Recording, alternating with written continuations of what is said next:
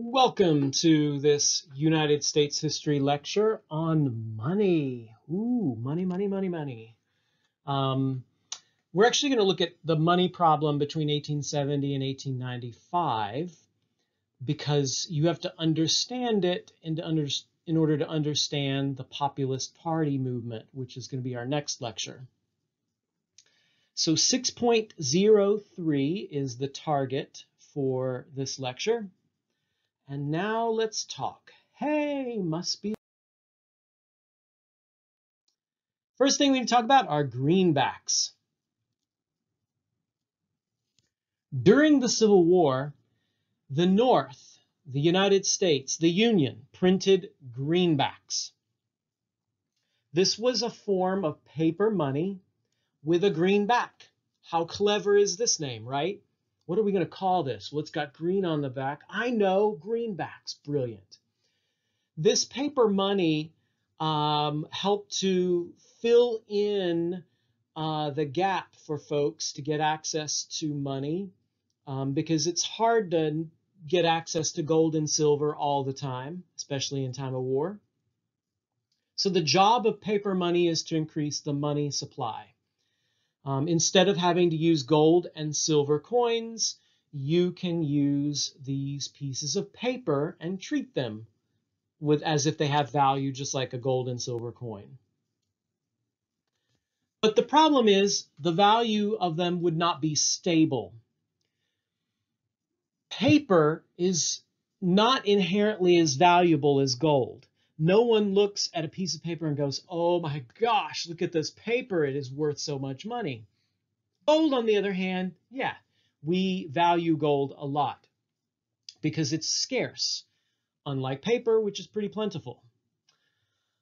The value then of this paper money fluctuated. It went up, it went down. The only thing giving it value was the belief that the United States government would back that money up. At some point, you'd be able to get away from paper and go back to gold and silver, and the US government would say, okay, we'll give you this much gold or this much silver for it. So you really, when you're using paper money, you're kind of depending on the US government's strength and its economic power to believe that this money has any value. And eventually, when they take it out of circulation, it's no longer being used, you believe that it will have some kind of value that can translate back into gold and silver. Lots of people liked greenbacks, but none so much as farmers, workers, and debtors. The poorest people in America loved paper money. It was more easy to get than gold and silver coins. So paper money made their lives a little bit easier, even if it wasn't worth as much. Here is the back of an 1862 greenback. I wasn't lying to you. It is definitely green on the back. It said this note is a legal tender for all debts, public and private. Just like our money today. And the United States, you can see the name down here, is going to back up the value of this until they decide they no longer want to use it and they're going to pull it out of the economy. So how does this paper money work? So paper money works based on faith. I know that seems like a scary thing to believe in. I believe this money is worth $10, but that's a dollar bill. Shut up. I have faith. The faith is your belief that this paper money can be used to buy goods with it. And when you go to the store, you believe that you can take a dollar bill and get $1 worth of goods. And the person who runs the store also believes that it's worth $1. If at any point there becomes a fear that the paper money is not worth as much, or that the US government is not going to back up that paper money in some way, then the public tends to lose a little bit of faith in that. It loses its value. And so $1 might not buy you $1's worth of things anymore. This happened in the American Revolution when the United States printed paper money. And by the end of the war, it took 800 of these paper bills to equal one real dollar in value. At the end of the Civil War, a dollar greenback actually only bought 46 cents worth of material. The fancy term for that is depreciate. It lost its value. And so people were not as trusting. They didn't have as much faith in it as it did at the beginning of the war. Prices rose up. As you might remember from an earlier lecture on the Civil War, inflation did happen in the war, and the value of goods went up as people were more demanding of them and they became scarce. So when you look at these greenbacks that were issued in the Civil War, by the end of the war, they're not going to be worth as much. So let's think about that logically. Let's imagine that you go into debt when the value of a greenback is 46 cents. So you've taken this dollar greenback, but you've only gotten 46 cents worth of stuff out of it. Let's then imagine that the value of the greenback increases. That means that your debt has increased, but the amount of goods you got has not. Let's say you went and bought a candy bar, and you went into debt for that candy bar, so you're going to owe money for that. Well, if you bought it when it was 46 cents and it's now worth 67 cents, your debt for that candy bar has increased. Note to the wise here, don't go into debt for candy bars. That's a bad, bad idea. Don't buy those on credit. But lots of people bought things on credit during the Civil War. And after the war, if the value of the greenbacks went up, that means the value of their debts go up as well.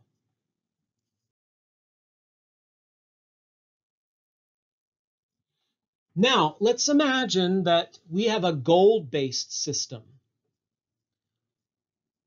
Gold-based systems don't fluctuate in value as much because a government can print as much paper money as it has gold to buy it back.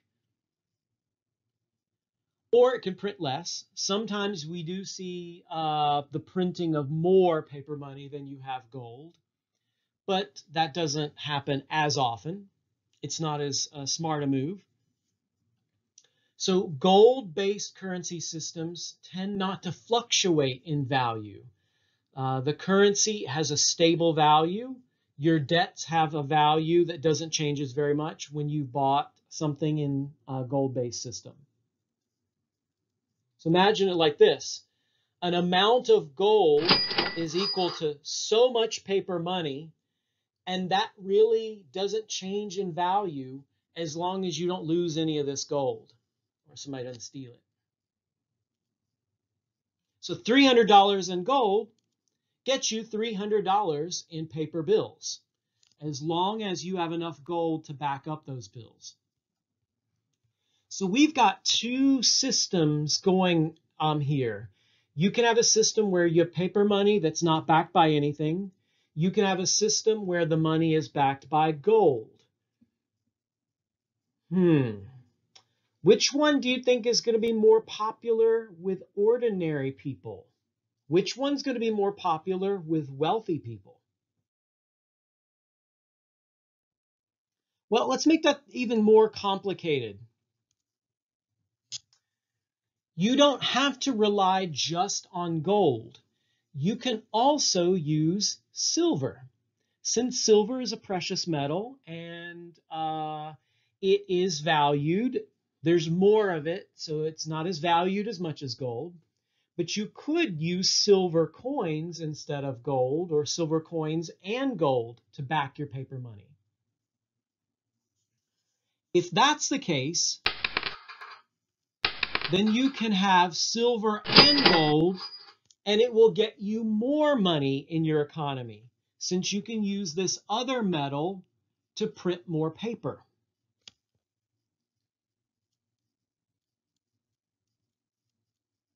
So gold plus silver equals mo money. Of course, mo money, mo problems. That's going to set up a debate over silver in the 19th century. Many debtors, farmers, and workers wanted to see more silver in the U.S. money supply. They wanted more silver because it could be used to generate more paper, or if there's not going to be paper money floating around, more silver still increases the money supply by itself. So let me say that again. If you've got a money supply that's only gold, that means there's not as much money floating around. Its value's pretty stable. If you add silver to that, that means there's more money floating around. And if you added even paper to that, paper money backed by silver and gold, that would increase the money supply even more. Why would you want to increase the money supply? Well, think about it. If you're a poor person and you are trying to get a hold of money to pay your debts, if there's only gold, you're probably not going to see gold very often because there just isn't that much of it. Great, the value of gold's pretty stable, but there's not a whole lot circulating around. If you add in silver, that does mean there's more money floating around, but its value is less because there's a rule in economics that says the more you have of something, the less it's worth. We could then throw in paper, and paper would increase the money supply too, but then the value of that money would also be less. How does this play out in American politics? Well, in 1873, there was a crime against silver. The United States government stopped using silver momentarily. They would start again. And at that moment, people who mined silver in the West got angry because then nobody's buying their silver. But debtors also got angry because it lowered the money supply. It made it harder for them to get money. So that's the trade-off. More money circulating, the less it's worth. Less money circulating means it's harder for people to get money. In 1878, the United States government resumed using silver. So temporarily, more money was put into the U.S. money supply, and debtors went, yay, more money. Rich people went, boo, our value of money has gone down. Shame. And in 1890, another act increased the purchasing of silver for increasing the money supply. So Western miners went, yay, they're buying our silver. Debtors went, yay, more money in the money supply.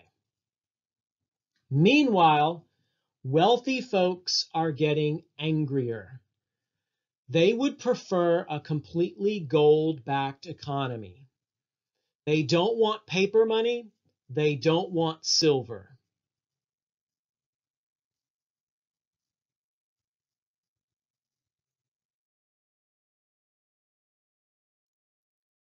Those who supported gold felt like a smaller money supply meant that the prices and the value of money would be stable. So if you had $60 million in a gold-backed economy, it's pretty much going to be $60 million because the value of your money is going to be stable. The wealthy people benefit from a very stable supply like this. The gold and silver and even paper money folks believe that because silver is more abundant, it would create a larger money supply. And if there's more money, it's easier to get money. The problem, of course, is prices change more often. If the value of your money fluctuates and a dollar isn't really worth a dollar anymore, then sometimes you only get 60 cents worth of goods out of it. But in the end, this still benefits debtors, the poor, and farmers as long as it doesn't go too far. It can go too far and lead to a problem known as hyperinflation that we'll be talking about much later. So we've got two political ideas in conflict here over money in the United States. Some people just want gold and only gold. Some people want gold and silver. Some people are saying gold and silver and paper money. And this is putting wealthy folks in contrast to much poorer people. Now, I went ahead and calculated the money supply at this time period per person.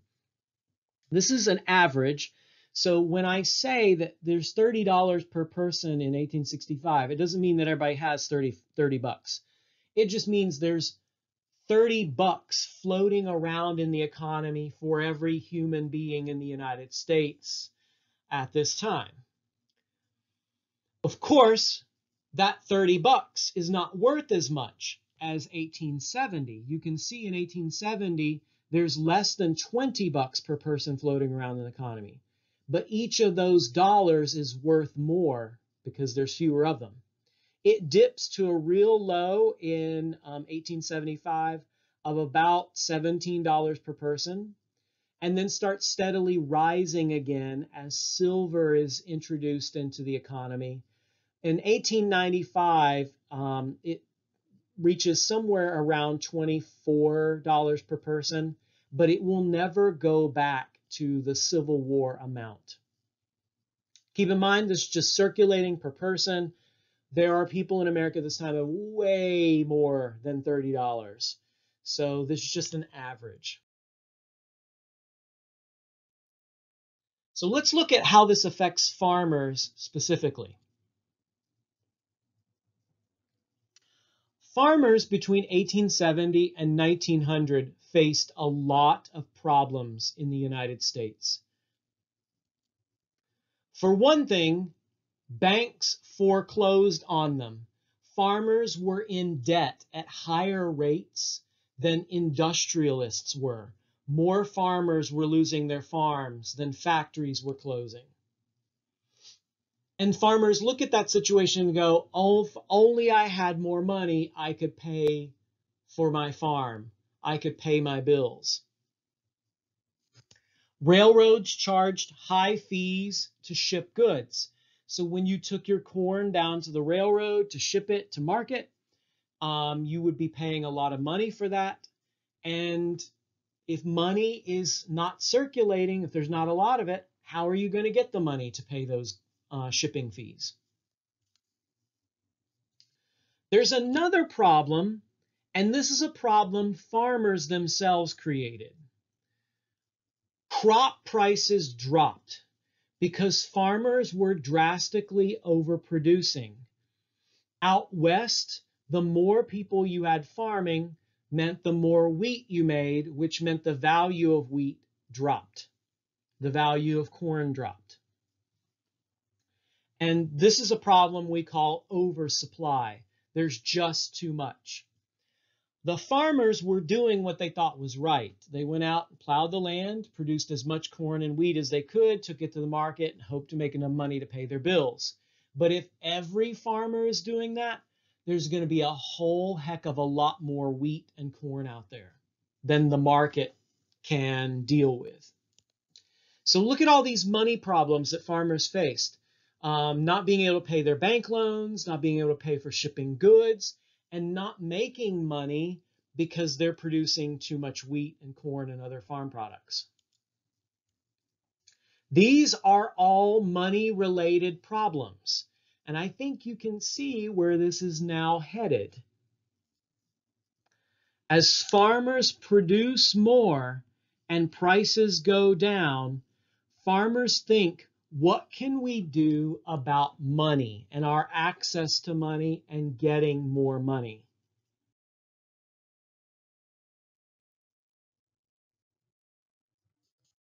For one thing, Farmers did understand that some of their problems had to do with modernizing American life. They realized that technology was changing the way people farmed. They realized that the more they bought modern equipment, the more it made corn and wheat, except they felt trapped in that cycle. You couldn't just voluntarily, as a farmer, go, you know what, I'm just not going to farm this year. Meanwhile, your neighbors were continuing to farm.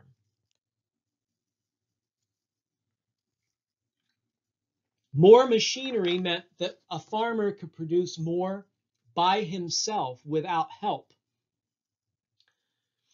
At the same time, that meant prices would drop.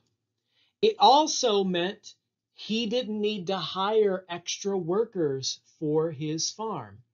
So you've got a whole bunch of people who don't need to work on farms anymore. Well, what jobs are they going to have? Many of them will move to cities and end up working in factories. We can see this in a chart where it shows the percent of the U.S. workforce in farm labor. In 1840, almost 70% of Americans worked on a farm. 1860, it's below 60%. 1880, it's about 50%. And by 1900, it's under 40%. The opposite meaning 60% of Americans don't work on farms. And why? Well, because if you have a machine that does the work for you, you don't need to hire people to come harvest your wheat or your corn. So farmers knew that some of the problems they faced were related to technology and to modernization of farming. But what could they do about that? And I know you and I are probably thinking, gosh, if they could only cooperated and gotten together and reduced how much of the crops they were making, well, that's a huge coordination problem that's hard to get everybody on the same page with. So they looked at their problems and thought, okay, money is our problem. Money is really the one thing we can fix.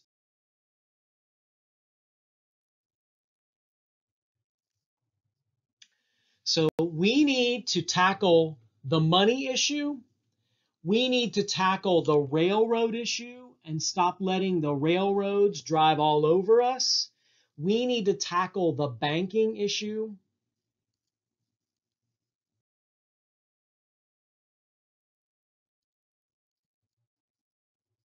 We need to figure out how we can organize farmers to deal with the problems that they're facing in the United States, where railroads and industries are making money, but farmers are not. And if money is the core problem, how are they going to solve it? That answer we'll look at in another lecture.